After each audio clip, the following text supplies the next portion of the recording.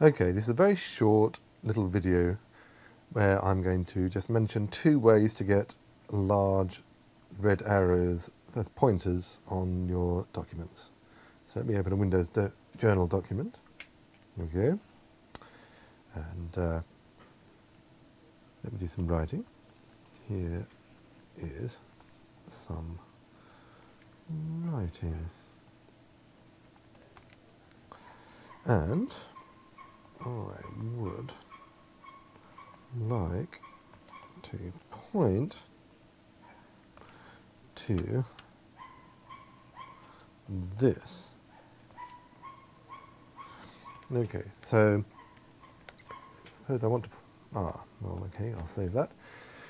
And now suppose I want to point at that with an ordinary, if I use the ordinary hand tool, as you can see, well, it's not too bad on the recording, but it really comes out very small in front of the students. So with the students, I'm probably better off going and standing up next to the screen and using some proper pointer or a laser pointer or something like that. Now, one of my colleagues found this software called EnorMouse, which gives you an enormous mouse, which is all very well. A couple of disadvantages. You don't have any control over exactly where the point is, and the point comes underneath the hand and it looks a bit silly. So I don't particularly like the pointer coming underneath the hand.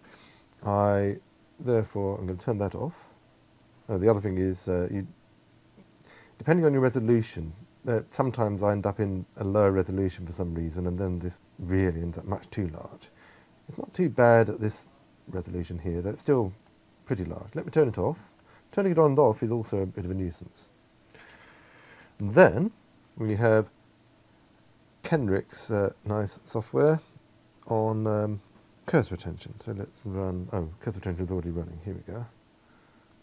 Okay, so I can tell it to show a pencil, and in showing pencil, there is a standard pencil that you can show, but you can also set up your own custom pen to be shown. You just call it custom pen. It's a PNG file, and it picks that up if you put it in the right folder. And there it is. I set one up with a little bit of transparency at the top left, which is where the hand's going to appear. So now I can point at that. And even better, I asked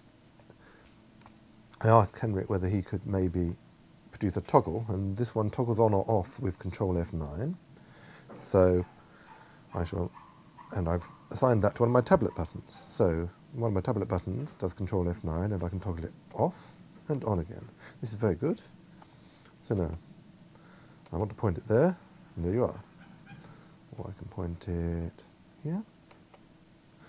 And then if I'm writing, I can still use it to point, and that's quite useful because the dot for the writing is, of course, as Kenrick points out, Kenrick Mock points out, it's very small, but I can point at that dot. I've set up my, as I say, my little bit of transparency at the top left means that it points towards the dot rather than having the dot at the very point of the arrow. So I can write